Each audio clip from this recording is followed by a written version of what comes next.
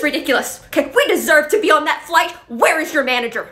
I've already called her. She's on her way right now to come meet with you two lovely people. Good! You'll be lucky to have a job after this.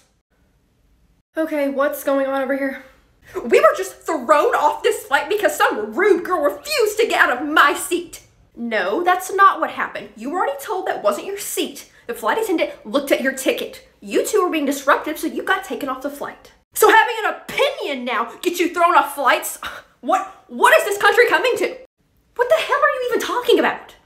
It's our First Amendment right to be on that flight. Your First Amendment? Where did you learn about the Constitution? A Flat Earth Facebook group?